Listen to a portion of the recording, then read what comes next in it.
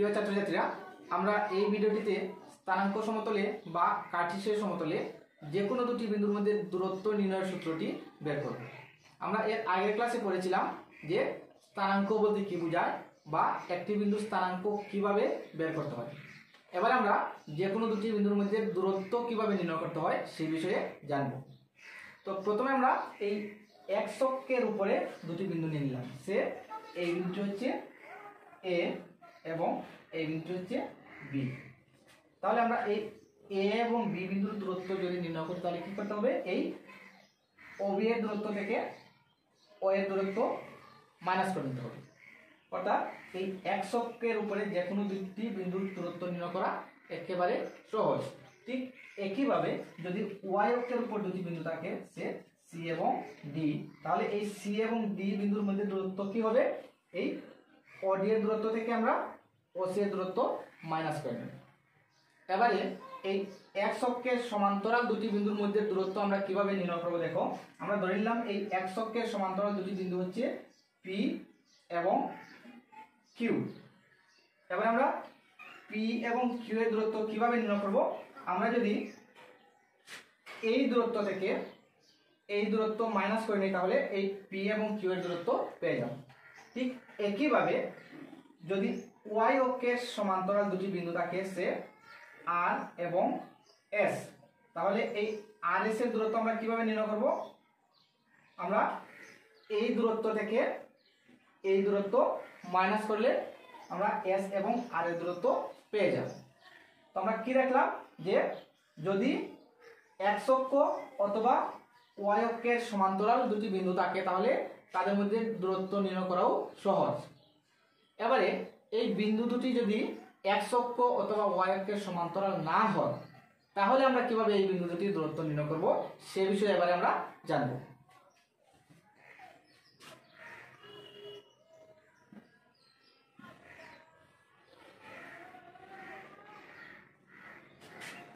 আমরা ধরে নিলাম এই সমতলে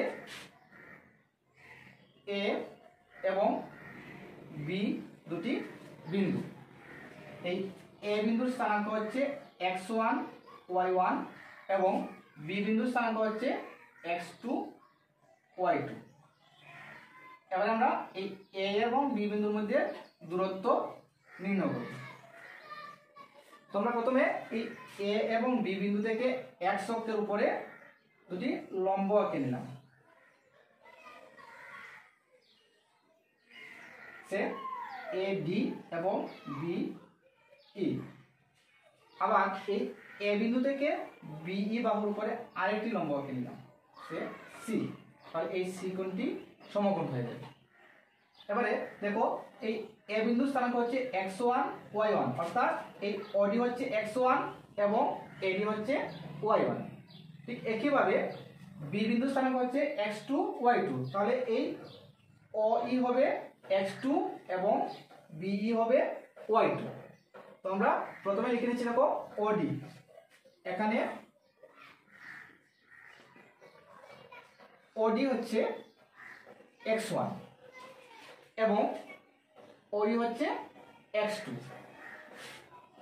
ওই হচ্ছে x2। তাহলে আমাদের এই ডিই কি হবে, ওডি কে যদি আমরা ওই থেকে মাইনাস করে নিই তাহলে আমরা কি পেয়ে যাব, ডি পেয়ে যাব। তো আমরা লিখে নিতে পারছি therefore DE is equal to ওই মাইনাস ওডি। অর্থাৎ এই ওই থেকে ওডি মাইনাস করলে আমরা ডি পেয়ে যাব। তো আমরা লিখে নেব এই ওই হচ্ছে কি x2 এবং ওডি হচ্ছে x1। এবার দেখো এই ডিই এবং এসি বাহু পরস্পর সমান, তাহলে আমরা কি লিখতে পারি, DE is equal to x2 minus x1 is equal to AC. এবার দেখো এই এডি এবং সিই বাহু পরস্পর সমান, আর এই এডি বাহুর মাপ হচ্ছে y1। তো আমরা কি লিখে দিতে পারছি, আবার এডি ইজ ইকুয়াল টু সিই ইজ ইকুয়াল টু কি হবে y1, আর এই বিই হচ্ছে আমাদের y2, বিই হচ্ছে কি y2, ঠিক আছে। তো এবারে এই বিসি বাহুর মাপ কি হবে, দেয়ারফর এই বিসি হয়ে যাবে আমাদের এই বিই থেকে আমরা সিই মাইনাস করে নেব, অর্থাৎ বিসি হচ্ছে কি বিই মাইনাস সিই। এবারে এই বিই হচ্ছে y2 এবং এই সিই হচ্ছে y1, আমরা কি পেয়ে গেলাম, BC is equal to y2 minus y1। এবার আমরা এই এবিসি সমকোণী ত্রিভুজে পাইথাগোরাসের উপপাদ্য প্রয়োগ করে এই এ এবং বি বিন্দুর মধ্যে দূরত্ব নির্ণয় করব। আমরা লিখে নিচ্ছি, দেখো এবিসি সমকোণী ত্রিভুজে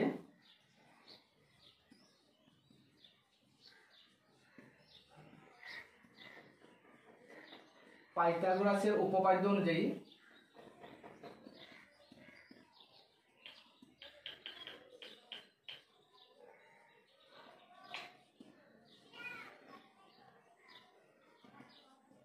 পাইথাগোরাসের উপপাদ্যটি কি ছিল, অতিভুজের স্কয়ার ইজ ইকুয়াল টু বাকি বাহু দুটি স্কয়ারের যোগফল।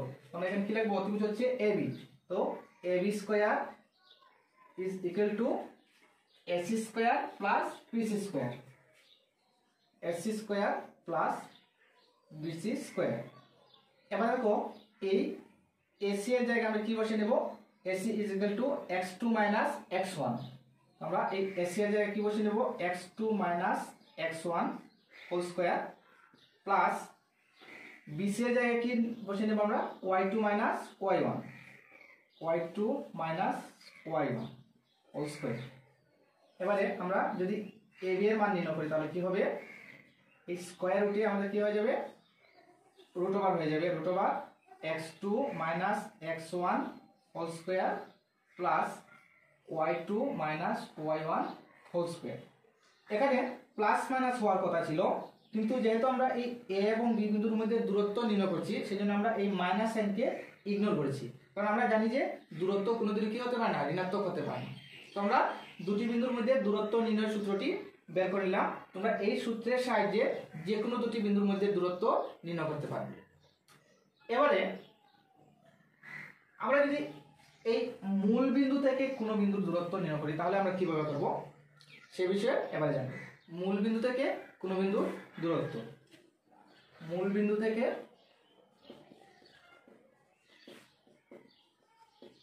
কোনো বিন্দুর দূরত্ব,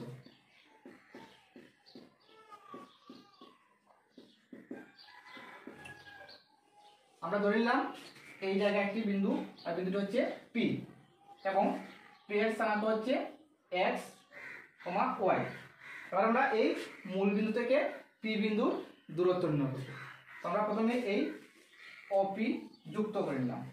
এবারে এই পি বিন্দু থেকে x অক্ষের উপর একটি লম্ব এঁকে নেব, সে কিউ। তো আমরা কি পেয়ে গেলাম, এই পি কিউ ও একটি সমকোণী ত্রিভুজ। তো এই OQ এর মাপ কি হবে, এখানে OQ কি হবে, পি বিন্দু স্থানাঙ্ক x, y, তাহলে এই OQ এর দূরত্ব হবে x স্থানাঙ্ক, অর্থাৎ x OQ equal to x, এবং এই PQ কি হবে, PQ হচ্ছে আমাদের কি y স্থানাঙ্ক, তো y। এবার আমরা এই O বিন্দু থেকে P বিন্দু এর দূরত্ব নির্ণয় করব। আমরা জানি যে এই মূল বিন্দু স্থানাঙ্ক হচ্ছে কি 0, 0, অর্থাৎ এখানে এই x এর মানও 0 এবং y এর মানও 0। এবার আমরা এই সমকোণী ত্রিভুজে পাইথাগোরাসের উপপাদ্য প্রয়োগ করে এই O থেকে P বিন্দুর দূরত্ব নির্ণয় করব। PQO সমকোণী ত্রিভুজে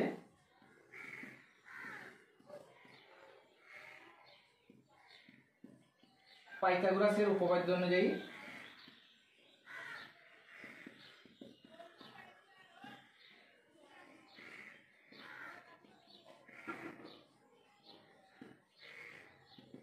কি হবে, এই অতিভুজের স্কয়ার অর্থাৎ OP square is equal to বাকি বাহু দুটি স্কয়ারের যোগফল, অর্থাৎ O Q square plus P Q square.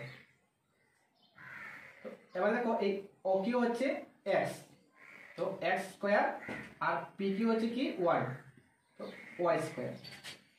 দেখো ওপি কি হবে, এই স্কোয়ার রুটে কি হয়ে যাবে, রুট ওভার হয়ে যাবে, root over x square plus Y square. এখানেও প্লাস মাইনাস হওয়ার কথা ছিল, কিন্তু আমরা জানি যে দূরত্ব মাইনাস হতে পারে না, সেজন্য আমরা মাইনাস এরকে ইগনোর করছি। তো আমরা এই মূল বিন্দু থেকে কোনো একটি বিন্দুর দূরত্ব নির্ণয়ের সূত্রটিও বের করে নিলাম। তোমরা এই সূত্রটি প্রয়োগ করেও অনেকগুলো সমস্যা সমাধান করতে পারো।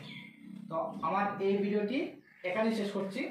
পরবর্তী ভিডিওতে আমরা অনুশীলনী 7.1 এর যে কোয়েশ্চেনগুলো দেওয়া আছে এই কোয়েশ্চেনগুলো সমাধান করব।